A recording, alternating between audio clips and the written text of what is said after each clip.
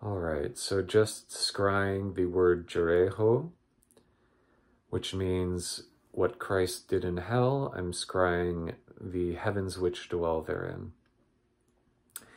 And the first thing I'm seeing is a vortex almost. It's as if the heavens are reaching down into a funnel-like shape. And in this being of Christ, I see him going down, and it's sort of like at the very bottom. As he descends, suddenly there's more of like another funnel facing the opposite direction, a bit like a torus, and I'm being told that when Christ is descending through this pure, immaculate love, that this love becomes all-reaching. So not only down into, from the heavens down into the terran earthly plane, but also into the chthonic plane, CHTHONIC.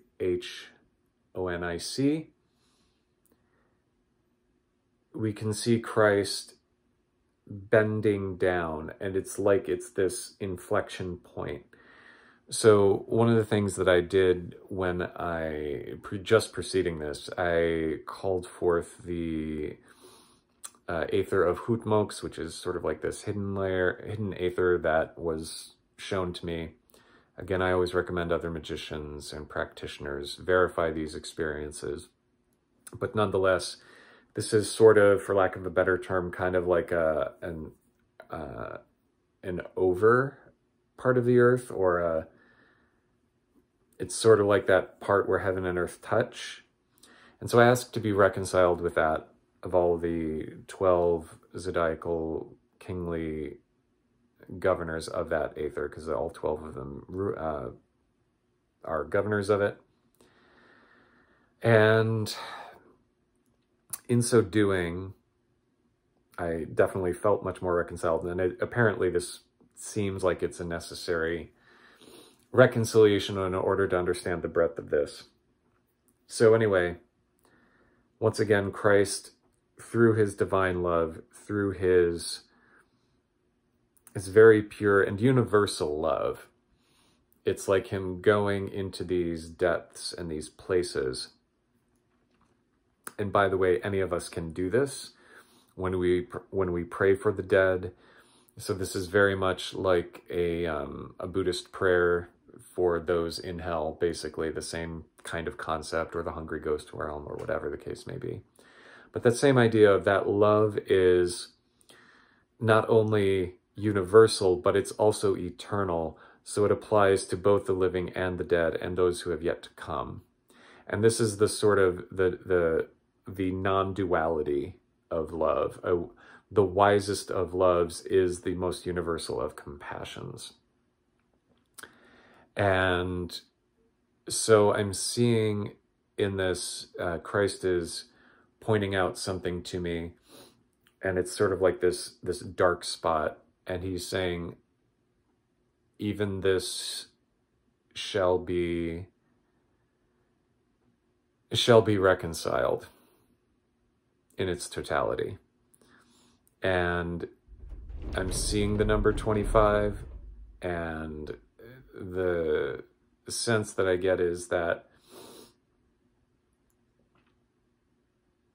for those of us who are suffering, it's like we see very close in front of us, because we're seeing through the eyes of the lifespan of somebody who's alive. But as God, you see this cycle over and over again, and the future state can redeem the past state, and it can redeem the present, and therefore it also applies going forward into future eternity. And so I'm seeing this reconciled. I'm seeing 2.5, but I'm also seeing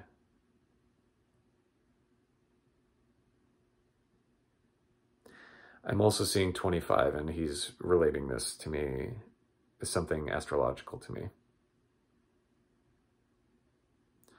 So I'm very grateful for this. And he's reaching into my heart, and he's once again softening it. And he's saying, even a garden can have walls, but grow the softest fruit, basically. So it's about creating conditions, and sometimes conditions that seem pretty hard to the outside, but it's not that you're armoring your heart, it's that you are behaving appropriately and maturely.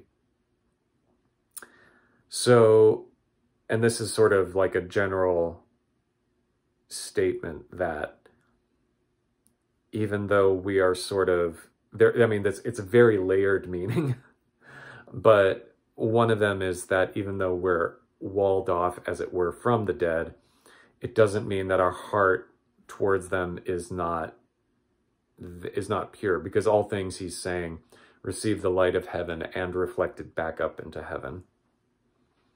So the walls are just sort of necessary for earth, but illusory ultimately, especially when we come up to that point in HUTMOCS where we are reconciled with heaven. So it's very beautiful. And I very much appreciate Christ's message and love. And he's just saying, just hold on. And I sort of feel his hand is like coming into my chest. And it's like it's like his hand is, the hole in his hand is like right around the center of my heart.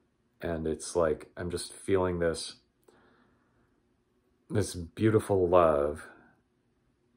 And it's like I'm seeing him change into like thousands of different forms.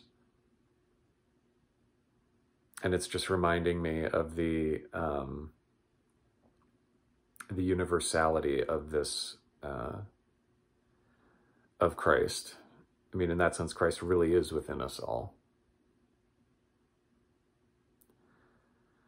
And so, yeah, it's beautiful, it's wonderful. And I'm asking if there's anything else, and I'm being told no, so thus ends the vision.